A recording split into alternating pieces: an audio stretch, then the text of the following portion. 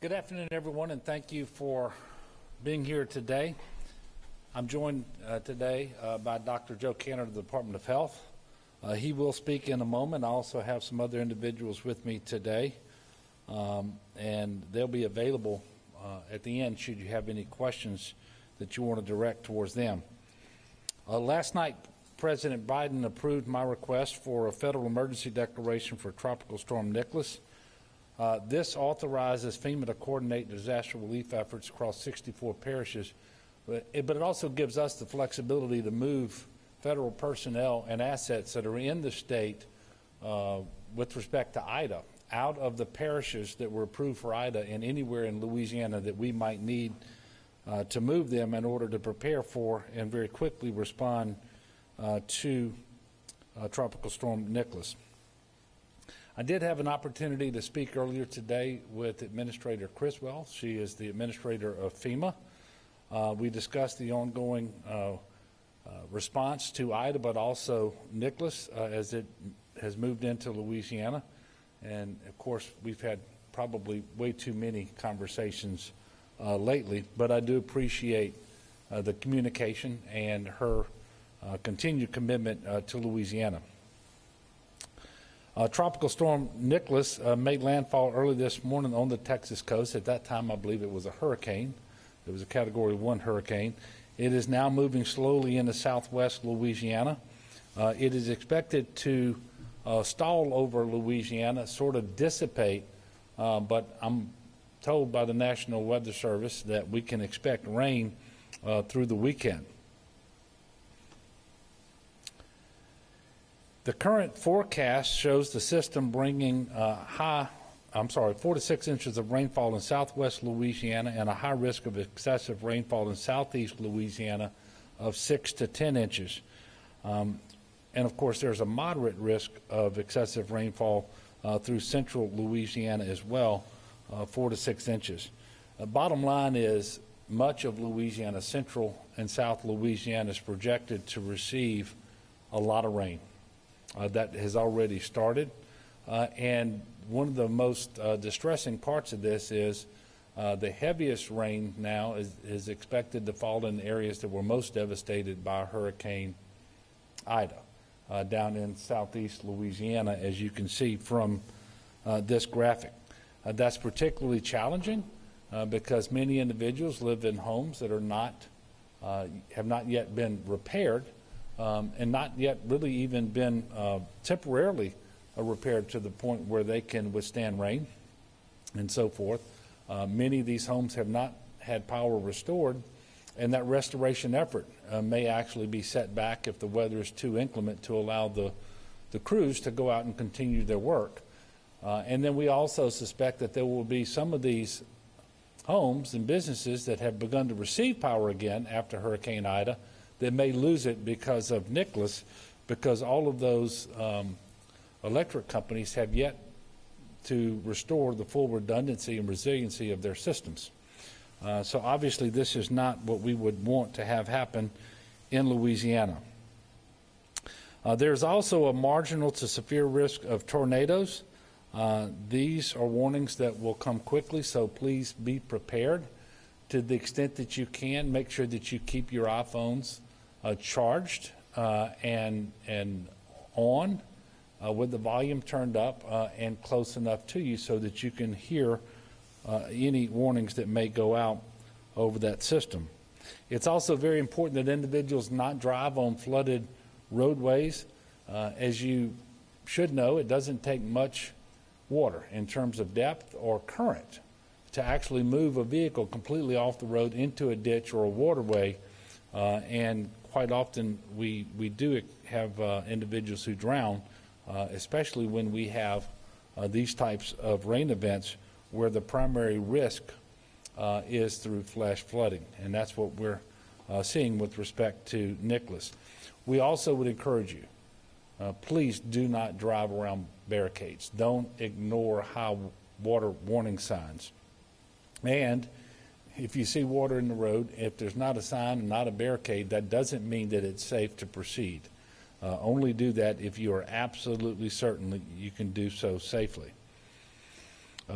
clearly we don't want to have any reports of confirmed deaths related to Tropical Storm Nicholas.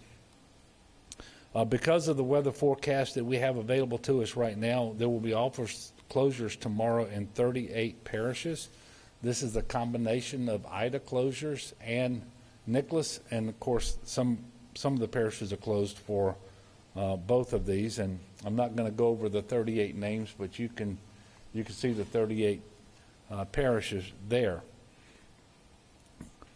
We are unfortunately still reporting deaths related to Hurricane Ida, including an additional death since my last briefing yesterday afternoon. A 70-year-old male in St. Tammany Parish died due to heat from an extended power outage. This brings the total number of Hurricane Ida-related deaths to 29. Of the 29, 13 of those are attributable to the heat, and 6 are attributable to carbon monoxide poisoning. We currently have about 95,000 power outages attributable to Ida. We're also tracking about 13,500 outages related to Nicholas, and those are primarily in areas that had been restored to power after Ida passed through, but the gusting winds are causing some of those fixes to actually go out again. In anticipation of rainfall from Hurricane Nicholas, CPRA is keeping all state-issued pumps on the ground in Lafitte, Plaquemine, St. Bernard, and Lafourche parishes. They're going to stay in place until the storm passes so that those parishes may utilize them to dewater again if necessary. CPRA is currently reaching out to all the parishes to get a prioritized list of drainage canals and outfall channels that need to be cleared of debris post-Ida. The Natural Resource Conservation Service, the NRCS, and FEMA will then execute this mission, and we're looking forward to that. Just like we need to get debris off of our roadways after a storm, we certainly need to get it out of our drainage ditches, canals, and even our navigable waterways. There currently are 8,093 service members activated in support of current operations in Louisiana. I can tell you the National Guard has positioned assets all along South Louisiana in preparation to respond to Hurricane Nicholas, now Tropical Storm Nicholas, and any flash flooding that may occur. To that end, they've staged 80 high-water vehicles, 23 boats, and 15 aircraft. There are 169 wildlife and fisheries agents on standby, each with a vehicle and a boat, ready to respond into the affected areas as needed. And the State Fire Marshal likewise has 30 boats staged with 75 more individuals if needed. 4 of their boat teams have been shifted to Baton Rouge and 4 remain in Lafayette. We also have state urban search and rescue teams on standby with more than 200 individuals ready should they be called upon to execute their search and rescue mission. As of this morning, there were still 1,130 individuals being sheltered in Louisiana across 18 shelters because of Hurricane Ida. We're well into the reentry program for those parishes that are able to receive their evacuees, and every day we're moving busloads of individuals back to parishes, principally those that have been restored to power and water. But we're working very closely with parishes to make sure that we're bringing individuals back as they are able to receive them. If you need shelter from Tropical Storm Nicholas, please heed the guidance of local officials. You get that information out of your parish Office of Emergency Preparedness. But you can also text LA Shelter to 898-211 or dial 211 to make sure that you have the latest information. FEMA has approved more than 285,000 applications for disaster assistance, and that involves more than $329 million approved to help Louisiana residents. Total registrations exceed 600,000 at this time for individual assistance. More than 9,900 households are checked into the Transitional Shelter Assistance Program, and that involves more than 28,000 household members that are sheltered in hotel rooms through this program. More than 55,000 survivors have registered for the Blue Roof program. Right at 800 Blue Roofs have been installed up to now. You should visit blueroof.us if you want to apply, and you can do that online at blueroof.us, or you can call 888-ROOF-BLUE. That's 888-766-3258. I'm going to quickly hit today's COVID numbers, and then I'm going to ask Dr. Cantor to come up, and then I'll come back up on the backside of his presentation. Today we're reporting 2,200 new cases of COVID. Very sadly, we're also reporting a very high number of new deaths, 121 new deaths for a total of 13,241. 1,612 individuals remain hospitalized from COVID across the state of Louisiana. That's down 19 from yesterday's hospitalization report.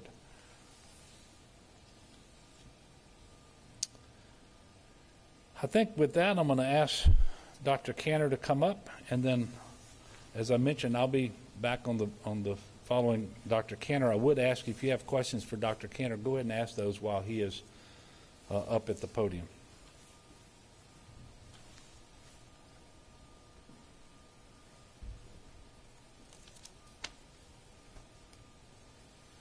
Afternoon. Thank you, Governor. Thank you for your leadership. I'll touch briefly on issues related to the storms, and then I'll talk about COVID after that. As the Governor mentioned, the fatality count related to Ida is now up to 29, unfortunately, with the addition of a 70-year-old male from St. Tammany Parish who died from excessive heat and power outage. Our thoughts are with his family. Looking ahead to Tropical Storm Nicholas, we want to do as best a job as we can to minimize preventable deaths. Some deaths in a storm are just not preventable, but many of them are, and typically more than not in our history of storms. So I want to hit on a couple of the high points. As the Governor also said, we believe this is going to be primarily a rain event. So we are anticipating isolated flooding, and we want to be cautious in activities that we know are risky. The first and foremost of those is driving on the roadways. I'll tell you, during the floods in May of this past year, 4 out of the 5 deaths that we had were people who got in accidents on the road, whether they hit another car, a stationary object, or drove off into an embankment. So I have to ask people, throughout the next couple days, as this tropical storm and the associated bands drops a lot of water throughout the state, please, if you do not need to be on the roadway, don't. Only travel by road if it's absolutely necessary. Again, 4 out of 5 deaths from the flooding we had back in May were due to people being on the roadway. So if there's any way to avoid traveling by car over the next couple of days, we would ask you to please do that. I'll also ask you to continue to check on your old and otherwise vulnerable neighbors. 13 of the 29 deaths from Hurricane Ida so far were related to excessive heat and power outage, particularly in elderly or vulnerable individuals. And every one of those individuals had somebody in the state who cared about them. So do not assume that your neighbors and loved ones are okay. Do not assume that they have power just because you have power. And I'll ask you, as inclement weather comes in and moves through, please check on the folks around you who are elderly and vulnerable. We have medical special needs shelters set up in multiple locations throughout the state. They are open. They're going to continue to be open. EMS services are online. The point being, we can come help. We can come help folks that get in a bind, particularly folks that are reliant on oxygen and have other special needs. But if we don't know about them, if local authorities don't know about them, it's not a lot that we can do. So please check on your friends, neighbors, and relatives throughout this storm. Make sure that they're okay. Call 911, ask for help if they're not. And also, again, I wanted to mention generator safety. Of the 29 fatalities connected to Ida so far, 6 have been carbon monoxide poisoning related to unsafe generator usage. In addition to those 6 deaths, in the 2 weeks, we've had over 150 hospital visits for carbon monoxide poisoning. As an ER doctor myself, let me tell you, this is not something to mess around with. Carbon monoxide often doesn't give you a warning before it kills you. And it doesn't just kill you, it kills everyone in the household, oftentimes at the exact same time. So if you're going to use the generator, remember, always outdoors, always well away from your house, at least 20 feet, ideally more. Keep it well away from windows, air intakes, doors. And to reduce the fire risk, be conscientious about the type of extension cord you're running to it. It's got to be of a thick enough gauge to handle the load. And if you're not sure what you're doing, ask someone who does know what they're doing. I wanted to touch briefly on the availability of prescription medications in pharmacies right now, particularly in the aftermath of Hurricane Ida. There's actually been quite a lot of progress in pharmacies reopening in the past week. So it's most acute in Region 3, the river parishes, Assumption, Lafourche, St. Charles, St. James, St. John, St. Mary, and Terrebonne. I'll tell you, in those 7 parishes, there are currently 26 pharmacies open as of this morning. All the independent pharmacies in that area are open. All of the Walgreens are open except for 2 locations in Houma and 1 in Thibodaux. All of the CVS locations are open except for 1 location in Houma and 1 in Luling, and all of the Walmart locations are open. So odds are, if you live in an affected parish, your pharmacy is now open. There was a question yesterday, and I apologize, I don't remember who asked it, about insulin specifically, and there was a tight supply of insulin the past couple of days. This was specifically related to the number of people who, due to losing power and having temperature excursions on their own insulin, had to go refill that. We've spoken to the major pharmacies in the area. They all are expecting resupplies of insulin today and tomorrow, and expect to have enough supply for everyone who needs. So if you were unable to fill your insulin, please try that again today and tomorrow. You should be able to fill it, and we have assurances those pharmacies will have enough stock on hand going forward that that shouldn't be an issue anymore.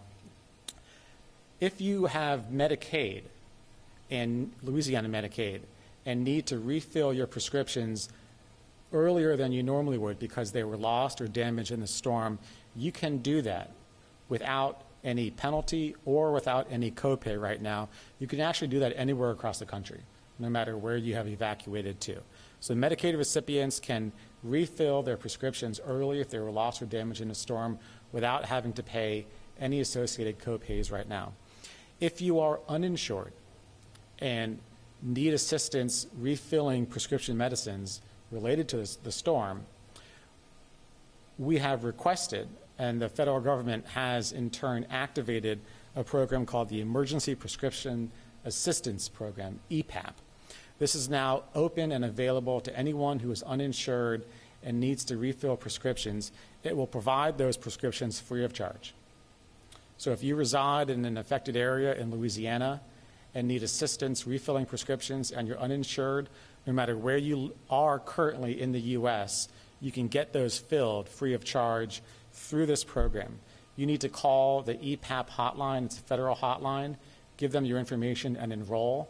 Once you do that, you'll be able to get your prescriptions refilled. I'm going to give that number. This will also be sent out as a press release later in the afternoon. It's 1-855-793-7470. That's the Emergency Prescription Assistance Program, specifically for people who are uninsured and need help refilling prescriptions that might have been lost or damaged in the storm. As we prepare for Tropical Storm Nicholas, I'll let you know that the testing and vaccination services provided through the National Guard in Region 5, that's the greater Lake Charles area, are going to be closed today and tomorrow, specifically for the storm. There may be additional sites outside of Region 5 closed if conditions deteriorate, and we're going to play that by ear depending on how the local weather is going. I also want to let people know that we have expanded the number of locations in the state that people can receive monoclonal antibody treatment if they are positive with COVID and not yet sick enough to be in the hospital. Again, monoclonal antibodies are specifically designed for people who have mild or moderate illness to keep them from becoming severe. to keep them from needing hospitalization. Once you're sick enough to be in a hospital, it's too late to receive monoclonal antibodies. As of today, we have added 3 new sites statewide.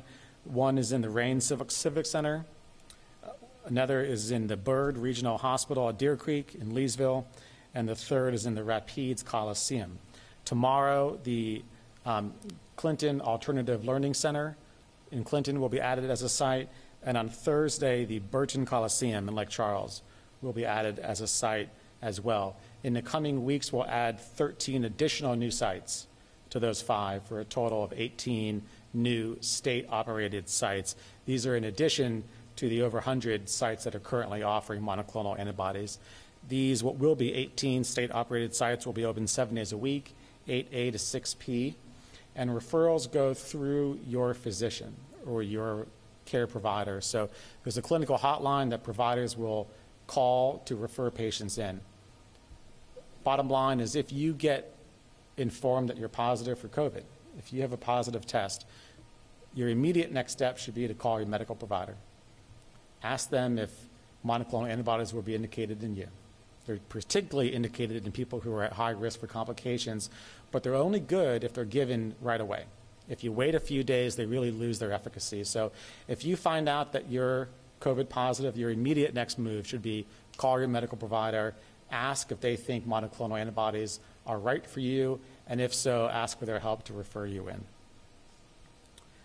Finally, Governor mentioned the COVID numbers. I'll reiterate, we're thankful that we are now declining from what was our 4th and most severe surge yet, but we still remain at a very, very high level. We're thankful we're going in the right direction. Hospitalizations are down to just over 1,600, and that's down from a peak of 3,022 in the middle of August. But the absolute level is still very, very high, and the CDC continues to rank all 64 parishes in the highest of 4 categories when it comes of your risk to encounter COVID, your community transmission risk. So please be cognizant of that. The governor mentioned that unfortunately today we are reporting 121 new COVID deaths. And I'll tell you, since Ida made landfall, compared to the 29 storm-related deaths that we know about, we have reported out 882 COVID deaths. So this remains a real threat, albeit sometimes an invisible threat. We are encouraged that we are declining in our rates, and we want to keep it that way. There's no guarantee that we will. So please remember to take COVID precautions, and particularly if you are finding yourself around people outside of your family unit because of the storm or for any other reason, masking and distancing are the best ways to keep you protected in that immediate moment. And getting vaccinated is the best way to keep you protected looking forward to the future. I'll pause there, but be happy to answer any questions if there are any. Yeah. Could you talk about what testing and access to testing and access to maybe second doses of vaccines looks like in the aftermath of Ida? If there's been any issues with that, as to what the supplies look like? Yeah, both were temporarily impacted. Our testing volume went down for about 2 weeks, as one might expect, and the vaccination volume went down as well. Both of those are now picking back up, and the majority of the testing sites throughout the state, those operated by the National Guard and others, are back in operation. Again, a handful will be offline in Region 5, the Lake Charles area, today and tomorrow. We hope that's it. If the weather is worse in other areas, we'll have to take a couple other offline. But by and large, they're coming back. I think the larger issue is just where people's minds are. And, if you had loss in this storm, understandably, COVID probably isn't the first thing that you're thinking about right now, but it's still as much a risk to you and your family, even if you don't see it right now. So I think that's what our challenge is to continue to remind people that we're going to be at risk, at liability of having another surge like this as a community going forward until we can get more of our relatives and neighbors vaccinated. Thank you. Please stay safe today and tomorrow.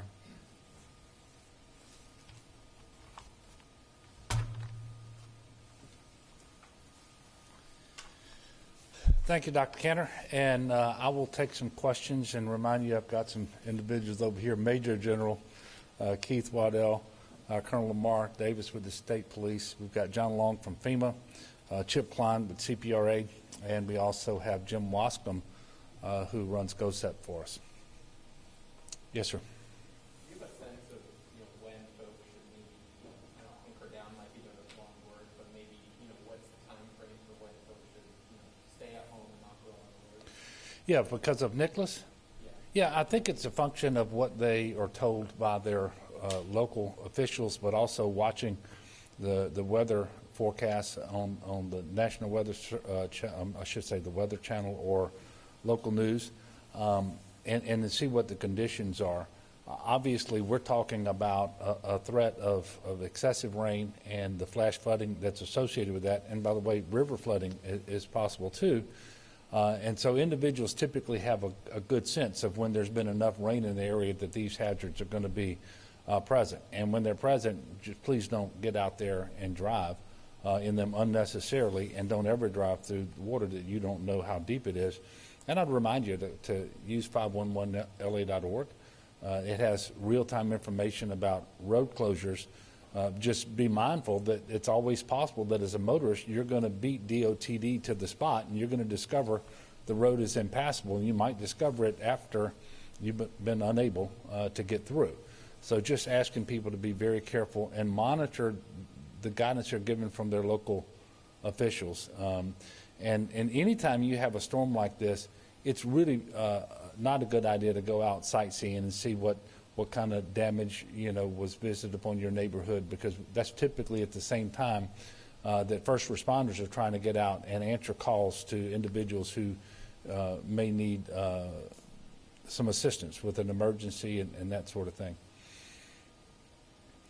Yes, sir.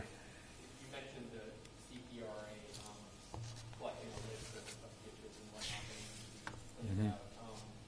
What's the timeline on that? Yeah. Well, I'm going to ask either John Long and or Chip to come up. It's a process that you go through where the NRCS typically would be tasked to run the program, emergency EWP.